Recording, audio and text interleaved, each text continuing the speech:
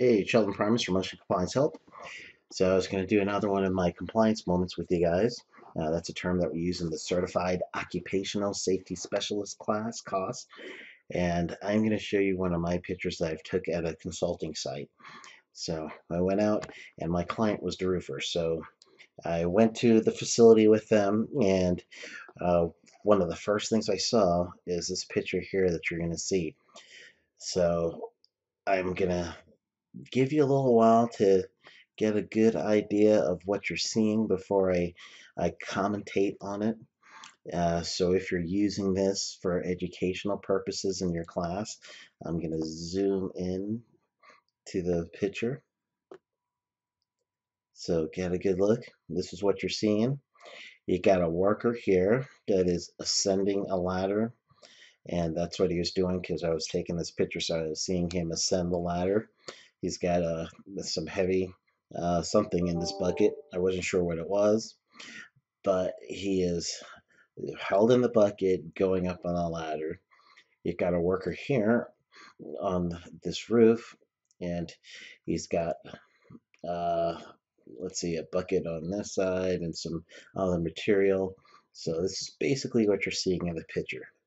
So I'm going to give you guys a little time to, even if you want to pause it right here and just kind of take a good look to see what you're seeing.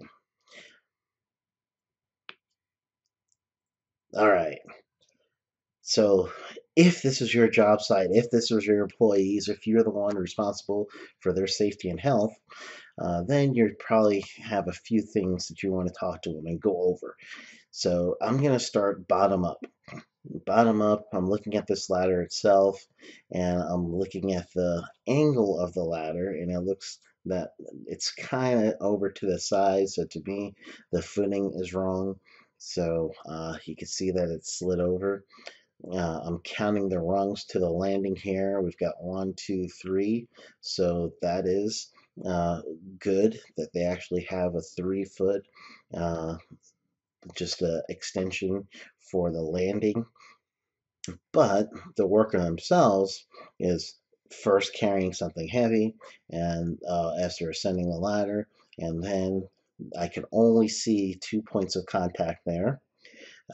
As they're going up on the ladder, he does not have any head protection, and there is an overhead hazard for him. So we're going up on the ladder here, working our way to this part of the roof.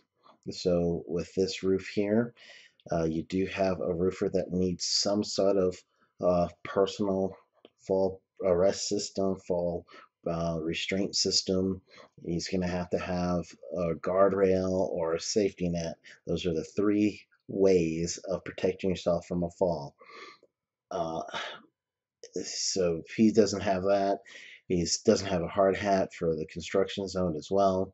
So I'm looking at those 2 things specifically for him.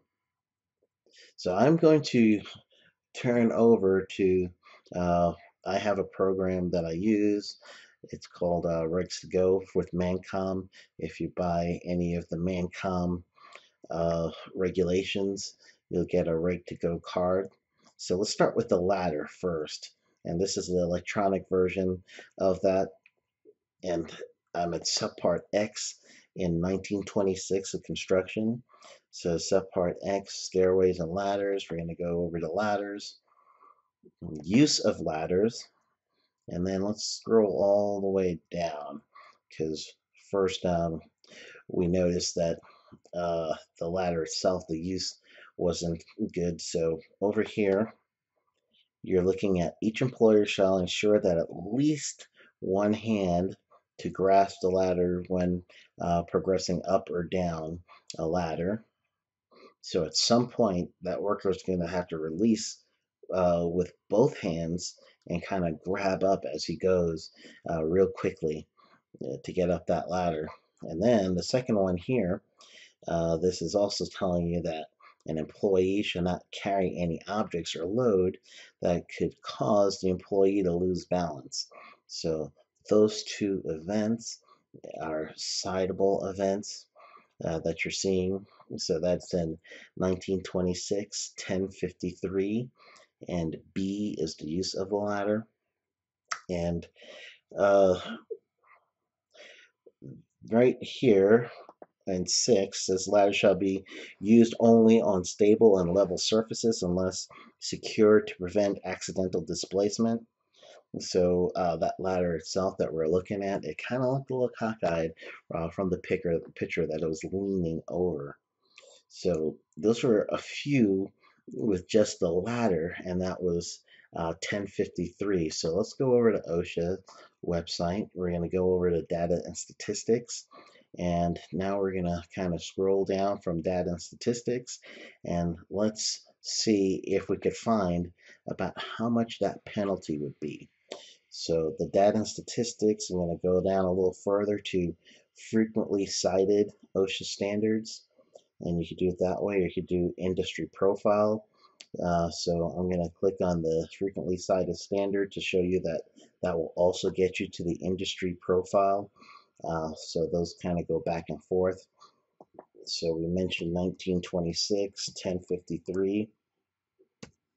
So I'm going to type that in, 1926, section 1053. Oops, I don't need the dot.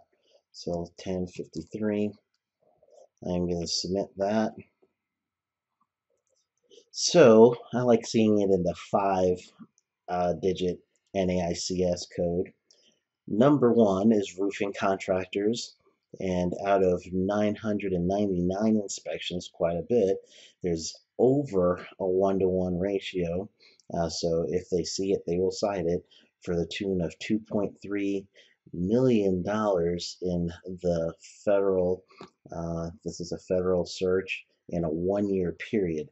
So in that 1-year period from October 2015 to September 2016, that fiscal year, uh, just the ladder used for residential roofing or roofing contractors was $2.3 million. So it's a very costly citation. So the other picture that we saw, and I'm going to go right back to that one, part of the picture was the fall protection. So this worker does not have fall protection here. He eventually will be up there, so there'll be 2 of these guys without fall protection. So let's do that one just so you guys can see what kind of a site that is. So I'm gonna go back, and I'll take you to the regs to go. Let's go into construction, 1926.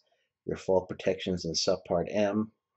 So we'll go over to subpart M here, and duty for fall protection here.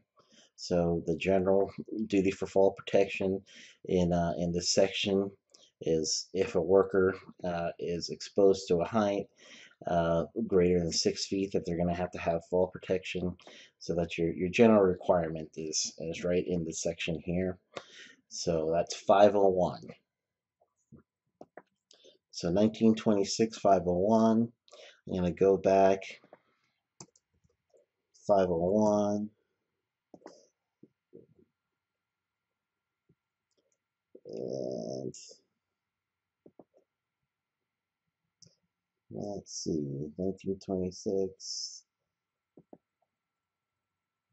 Let's see if I need the dot on that one, because I know for sure there's been some citations there. So we're looking at construction. I'm doing the 5-digit SIC code.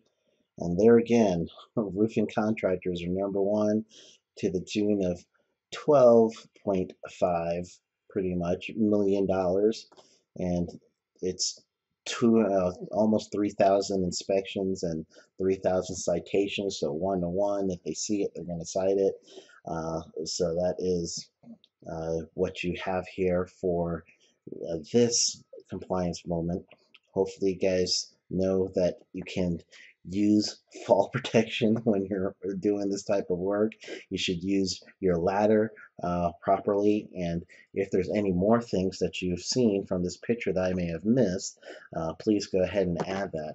I would love to have you subscribe to our channel so OSHA Compliance Help YouTube channel is I'm gonna put out as much of content as I can and just keep adding to the channel. So please just subscribe. I think it's clicking here to subscribe. So love to see you, and you can visit OSHAcompliancehelp.com, and I'll have plenty of resources there as well.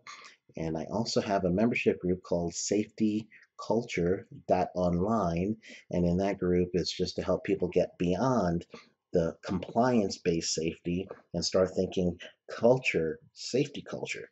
So have a wonderful rest of your day or evening, depending on when you're watching this, and please leave a comment. Let me know what you think. All right.